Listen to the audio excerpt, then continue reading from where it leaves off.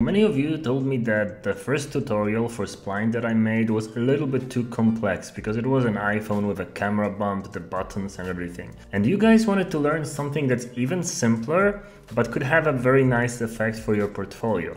So today we're gonna work on a very simple grid of phones, but they're not gonna be as complex as that first iPhone. I have an example of a grid like that done in Sketch in completely 2D, and we're gonna try to recreate this in 3D. So we wanna have screens like that, completely flat without the phones and anything. So I'm just grabbing that screen and pasting it into Spline. And now what we do is we round the corners of our new object.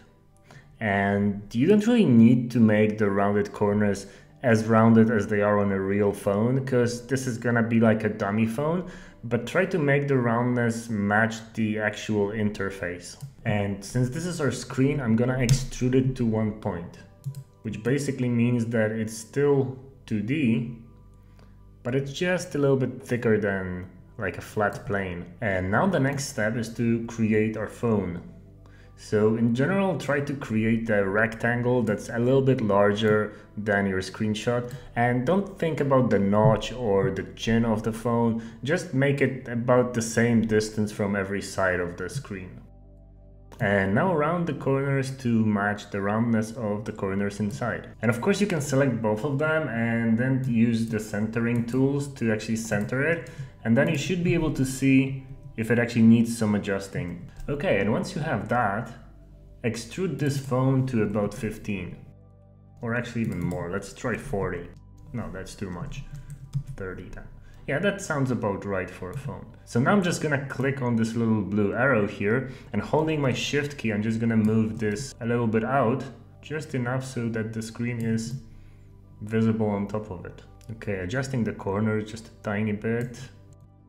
Okay, and let's change the lighting on the phone to physical, and let's change the color to white, because we want to have this effect of a very light phone. Now let's modify the bevel value of our phone, and I'm just gonna set it to 1, so it just slightly extruded, and then I'm gonna go to the left, and I'm gonna move our image just a little bit out. Because as you can see, it's clipping right now. That's what it means when the textures are on the exact same level and the interface tries to decide which one should be first. So we need to move it just 1 point out. And as you can see, when I'm moving this, the Z value is changing. So you can actually place it to 0 and type in 0.5, for example. And that way it's gonna be on top, but it's gonna be super close, and it's gonna actually be embedded in the phone. Okay, now let's change the bevel value one more time to see what happens. And let's decrease the extrusion to 20. And yeah, that's gonna be a much better shape. So now let's grab the phone and move it back to our main image.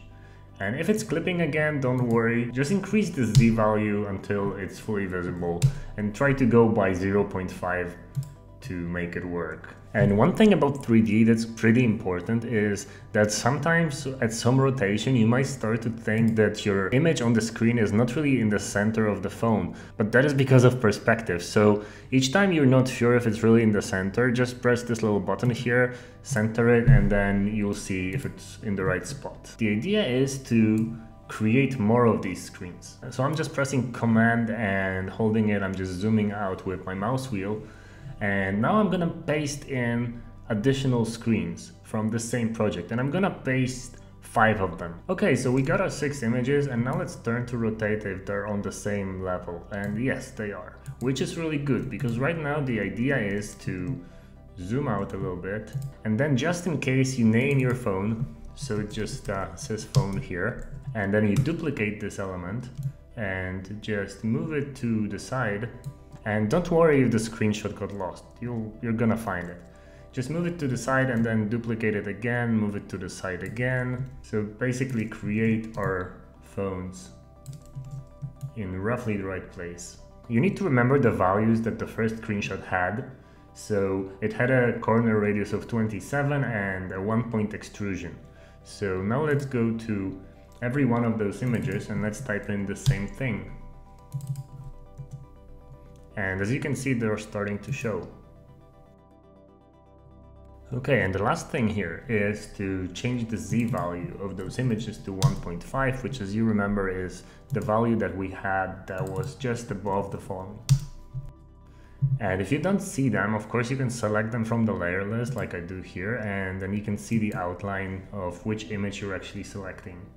So Z 1.5, and it appears here. Now to quickly align them, you just select both the phone and the image and do the vertical alignment.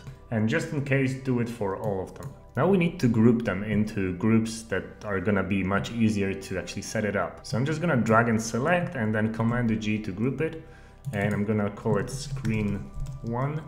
Then this is gonna be screen 2.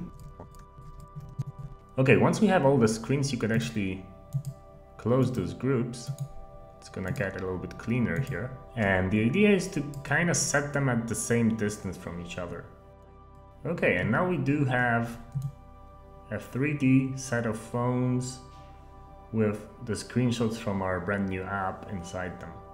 But of course this layout looks a little bit boring, so let's play around with this a little bit. First thing that we should do is to change the background color of the entire scene to white, but instead of just picking pure white, try to pick the little green that's in the background there, and then I'm gonna paste this over here.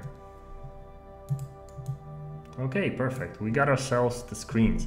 And now remember, once you start moving them around, you need to be in the flat position. So just press this button every time.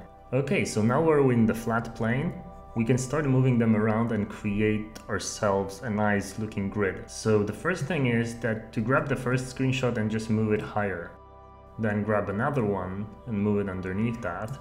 And to create a nice looking grid, you need to have a grid that's not completely uniform. So in this case, I'm just gonna move the phone on the left a little bit higher up, but then the phone on the right is gonna be even higher.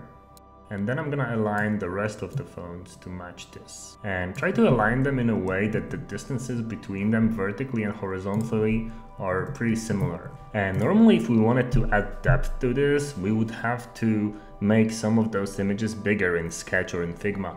But here in 3D, we have the benefit of actually simply making them bigger by moving them closer. So I'm selecting the screen in the middle here, and I'm gonna rotate this a little bit just so I can see it.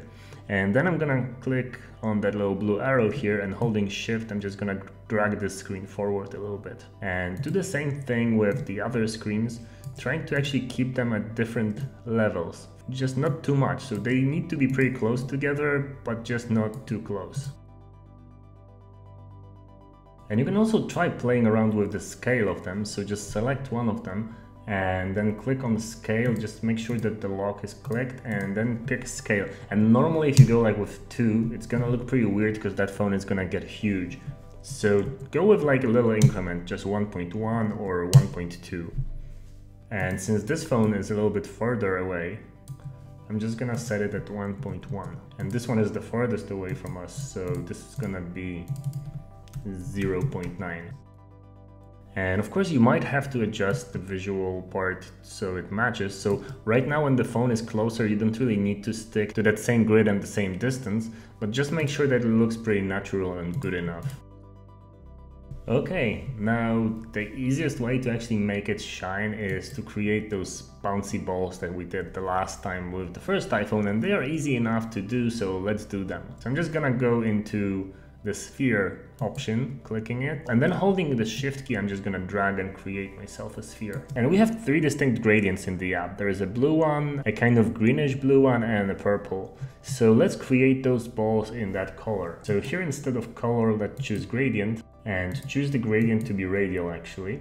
And once again, I'm just gonna pick the color from Sketch. So I'm just gonna grab this one first. And now we need the other color, so I'm just gonna paste in the same color, but this time I'm just gonna play around with the lightness of it. So it's just gonna make this one a little bit lighter and then pick the other one and make it a tiny bit darker. Now let's recenter this, and I'm gonna duplicate this one just below, and I'm gonna create the color version for the blue one and the purple one. Okay, now it's time to basically arrange them. So duplicate them, make them bigger and smaller. just make sure that they are either hiding behind the screens or overlapping them from the front a little bit, because that makes it a lot more interesting. Okay, now rotate it to the side and you can bring those to the back. I'm gonna pick the bigger ones in the back and the smaller ones in the front. So now as the very last step, let's add a little bit of light to it, because it's also gonna make it a little more alive.